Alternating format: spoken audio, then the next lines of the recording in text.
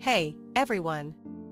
Welcome to my channel, where I share my thoughts and reactions to The Chosen, the first ever multi-season show about the life of Jesus. If you're like me, you're probably super excited for Season 4, which is coming soon to theaters and online. I've watched the official trailer, and it looks amazing. But I know some of you might be wondering what exactly is going to happen in Season 4, and which events from the Bible are going to be covered. So, in this video, I'm going to break down the 5 main storylines that we can expect to see in Season 4. Let's get started. The death of John the Baptist. The first storyline that I think will be featured in Season 4 is the death of John the Baptist, who is played by Elias Jansen. John is the cousin of Jesus and the prophet who baptized him and prepared the way for his ministry. He is also one of my favorite characters in the show, because he is so passionate and fearless. In the trailer, we see him in prison, where he has been locked up by King Herod for speaking out against his marriage to his brother's wife, Herodias. We also see Herod's birthday party, where Herodias' daughter, Salome, dances for him and asks for John's head on a platter as a reward. This is a very tragic and gruesome scene in the Bible, and I'm sure it will be very emotional to watch on screen.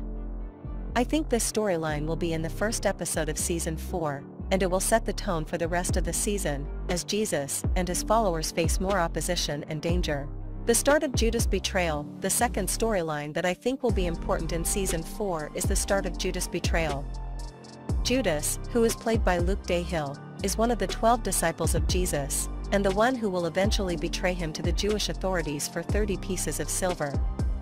In the trailer, we see some hints of Judas' corruption, as he is tempted by his former boss, Hadad, to steal money from the group's funds. We also see him looking suspicious and conflicted, as he watches Jesus perform miracles and teach the crowds. I don't know how far Judas' betrayal will go in Season 4, because in the Bible, he makes his deal with the chief priests after the Last Supper, which is probably going to be in Season 5. But I think we will see the beginning of his downfall, and how his greed and disillusionment lead him to make the worst decision of his life. I have to say, I'm really impressed by Luke Dahill's performance as Judas, because he makes me feel sorry for him, even though I know what he's going to do. The confession of Peter. The third storyline that I think will be significant in Season 4 is the confession of Peter. Peter, who is played by Shahar Isaac, is another one of the 12 disciples of Jesus, and the one who will become the leader of the early church. He is also one of the most complex and relatable characters in the show, because he is impulsive, loyal, brave, and flawed. In the trailer, we see him in Caesarea Philippi, where Jesus asks his disciples who they think he is. Peter is the one who answers, "You are the Christ, the Son of the living God."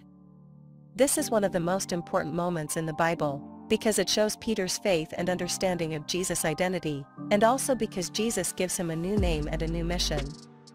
He says, "You are Peter, and on this rock I will build my church, and the gates of hell will not prevail against it." I think this storyline will be in the middle of Season 4, maybe in Episode 3 or 4, and it will show how Peter grows in his relationship with Jesus, and how he prepares for his future role as the rock of the church. The death and raising of Lazarus. The fourth storyline that I think will be amazing in Season 4 is the death and raising of Lazarus. Lazarus, who is played by Eric Godd, is the brother of Mary and Martha, who are friends of Jesus.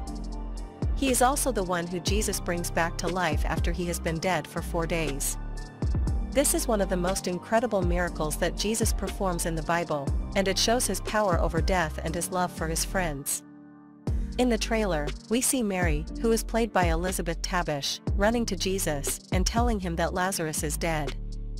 We also see Jesus weeping at the tomb of Lazarus, and then commanding him to come out.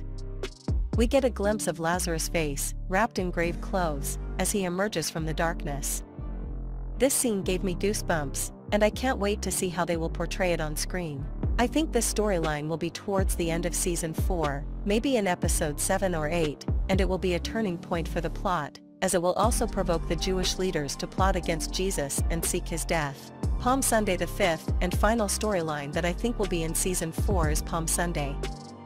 This is the day when Jesus enters Jerusalem on a donkey, and the people welcome him with palm branches and shouts of Hosanna. This is a fulfillment of a prophecy from the Old Testament, and it shows how Jesus is the King of the Jews and the Savior of the world. In the trailer, we see people gathering palm branches and cheering for Jesus as he rides into the city. We also see a man in armor, who some people think might be King David, as a flashback to his victories that were celebrated with palm branches. I'm not sure about that, but I think it's an interesting theory.